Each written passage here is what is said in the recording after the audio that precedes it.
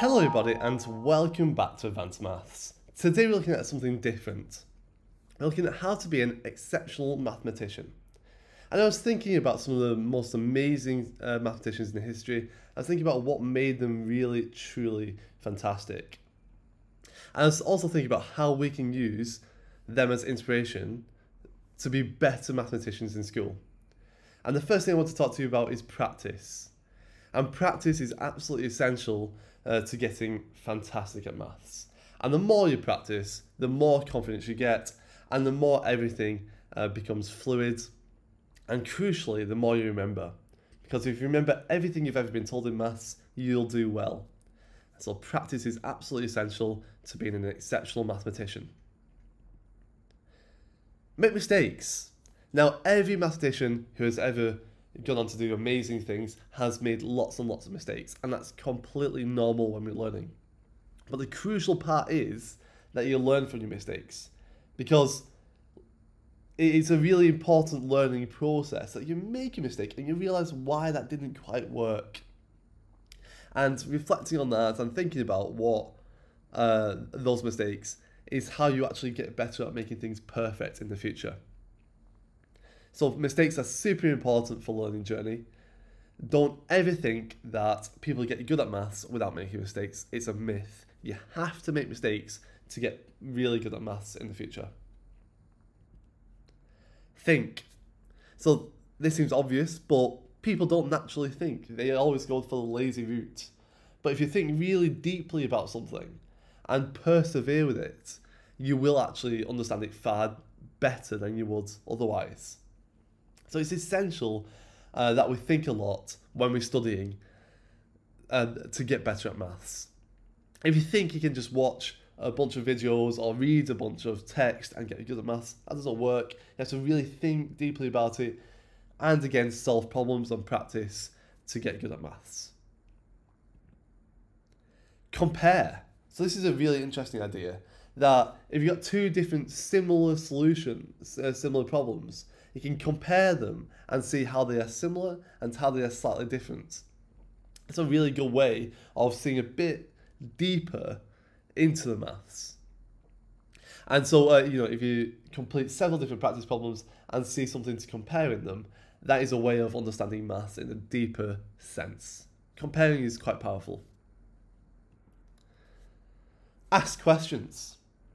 So never ever be afraid to ask questions in maths class. It's really important you put your hand up and you ask your teacher. Similarly, you can always ask questions to Addvance by commenting under our videos. We are always happy to answer your questions. So if that's not possible, you might also be able to ask your friends or ask your parents as well. They might be able to help you as well. And a key idea here is a problem shared is a problem halved.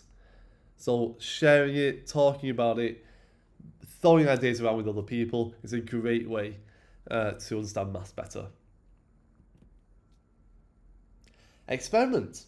So really good mathematicians are curious and interested about seeing maths from different ways.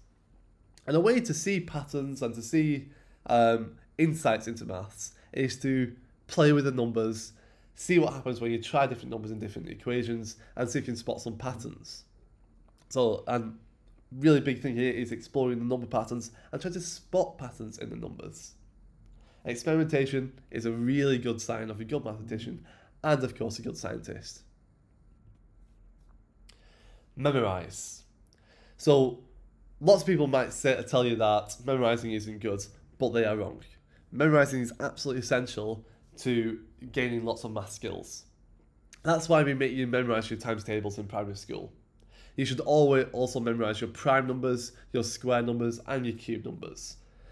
Your prime numbers up to 100, your square numbers up to 12 squared, or maybe higher, maybe 15 squared, and also your cube numbers up to 5 cubed. Will be really good ones. Also memorize your formulas, and also memorize some other maths facts. Another good one is memorizing your common fractions as decimals. For example, you should know what 1/8 or 3/8 is as a decimal. You should know what 1/3 and 2/3 is as a decimal. Fantastic. So these are my top tips. Think, ask questions, memorise, experiment, make mistakes, practice and compare. They're my top tips to help you become a fantastic, excellent mathematician. Thank you for watching Advanced Maths. Remember to like and subscribe. It really helps to support the channel, and we'd also love it if you could share it with your friends. We're covering GCSE, A-Level and IB Maths with quick and simple explanations, and new videos are coming very soon. You can check out AddvanceMaths.com for lots of free revision resources. Advanced Maths is completely free and there are no ads, so it's just there to help you focus on maths for everyone. Have a good day and good luck in your exams.